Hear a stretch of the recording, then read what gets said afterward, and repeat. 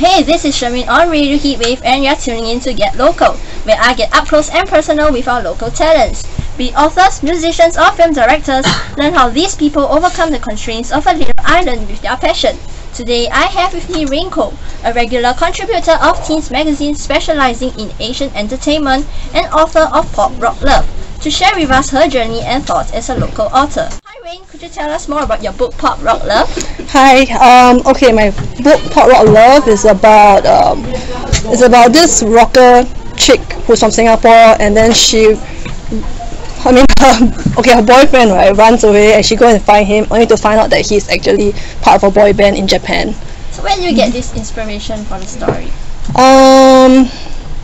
Actually, there was a time when I was very into J-pop and J-rock as well, so that was where the inspiration came from. So from like your experiences? Not really from my experiences, but it's more like because there was one point of my life where I was very into J-rock, Japanese rock music, and then suddenly, I started liking Japanese pop music. So this merger of the two genres sort of sparked off the inspiration for Pop Rock Love. Okay, so there's this character Mimi, right? Mm-hmm. Let's say she's just an ordinary Singapore girl, but yeah, she doesn't know that she fall in love with this rock star guy. Do you have any similarities with Mimi? Me, okay. We are both quite impulsive. She's also a very impulsive person. Like, she will do anything for love. I won't really do anything for love, but I'm more, maybe for my dream, I will be quite impulsive sometimes, and I just go out for it. So how long do you take to write this book? Inspiration for this book came like quite some time before I actually started writing the book. So the whole process did take a few years, maybe 2 years actually, because you had to do a lot of redrafting. That means you have to write again, edit it and rewrite it again. Yeah. But how do you get your book published? Was it self-publishing or does someone approach you? Okay, for my book, right, it's actually self-published, but I did get a grant from the National Arts Council, so it helped with the printing cost. So it's supported by the National Arts Council. So do you have any first book prior to this story? Before this, I did write something like a parable. It's called Munchie Isn't Everything. So that one was written before this one. So were there any challenges faced along the way? Challenges, I guess for all writers, the challenge is really about maybe for every artist in Singapore, it's not so, maybe people are not as supportive of Singapore writers or Singapore artists, whether it be singing or art.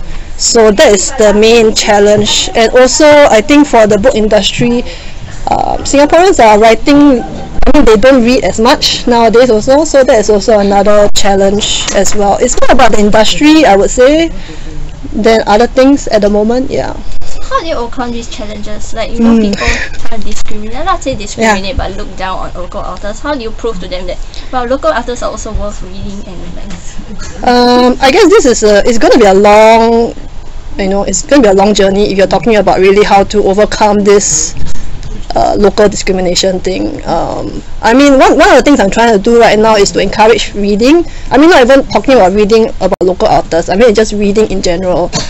And I think as long as your product is good and there's a good word of mouth, good publicity, I think it doesn't really matter whether you're local or not, but eventually Singaporeans will also start reading you as well. But do you think you can earn money as an author in Singapore? To be honest, when I first started out, I did think that I will be rich and famous and earn a lot of money, but as I get further down this journey, you realize that that's not really the main motive that you should have when you are wanting to be a writer. At the moment, can you earn money? You can't really. There are not many people that do survive as an author. They don't write full time and they're just writing full time. Maybe in the future when there's a more established reading scene, writing scene, it could happen in the future. So how can you make yourself stand out from other local authors? We have some famous authors like Russell Lee. Do you think they're up to that standard? Will you ever be to that standard? I think the way everybody has different genres. My genre is quite different from Russell Lee or even Catherine Lim or Colin Cheong, other local writers as well. How you distinguish yourself is really, I mean, for all writers, you should write your own story, something that only you can write. And it's not about being better than the other person or anything like that. It's really about writing a story that only you can write. Yeah. Okay, so if you've just tuned in, you've been listening to Get Local on Radio Heatwave with me, Charmaine, and my guest, local author Raine Koh. Now, Raine and I have been discussing about her journey as a writer and her first book, Pop Rock Love. But it seems like Singapore, although Singapore is a small market, one can still find success if you can write only something if you can discover something that only you can write and no others can. So, well, I have some good news for those curious about the storyline of Pop Rock Love, as you can still get your own copy of Pop Rock Love at Kinokuniya or from selectbooks.com. In the meantime, the phone lines are open, so if you have a question for Raine, call in at 6460-8452. That's 6460-8452.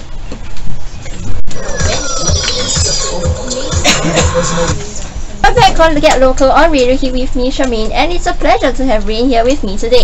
Now it's time to take in your questions, so drop me a call at 6460-8452. Once again, it's 6460-8452. Well, it looks like we have a call on the line. However, because of some technical issues, we are unfortunately unable to get the guest online. However, we have the question right here with me, and so our question for Raine is, when do you plan to write your second book? Oh, for me, right now I'm working on a trilogy, so it's going to take quite some time to finish writing. I hope to get the first actually by the end of this year, the first book by the end of this year. Yeah. So besides these books, besides writing novels and books, do you have any other works? I know you're a regular contributor to Teens Magazine as well. Yes, I also write entertainment news for Teens Magazine, and also I'm actually trying to also promote writing, like what I said before. So I'm trying to have like workshops, in schools as well, talking about creative writing. Yeah. So when did you discover your flair for writing? I guess when I was in secondary school, actually, because I was from an all-girls school, and they really encourage a lot of literature, encourage a lot of writing as well. And I think that was when, of course, when teachers tell you that you're good at a certain subject, that is when you realize that, oh, okay, you're actually quite good at English. Yeah. So from the time you started in secondary school to today that you have published some books, what do you think has changed over the years? Has your writing gotten better? Oh, yeah, I hope so. Yeah, I can't really say myself whether it gotten better or not, but I think, like when it comes to art, you are always constantly polishing your art. You're always constantly doing better as well. So I think, it has become more mature over the years compared to last time. So what's your biggest achievement so far as a writer? Biggest achievement. I think for every writer, whenever your book is out in the bookshelves, or when it gets a good review from a reader as well, that is when you really feel very accomplished. I guess for writers, it's all about writing, and as long as somebody's reading your works, that's when it's worthwhile.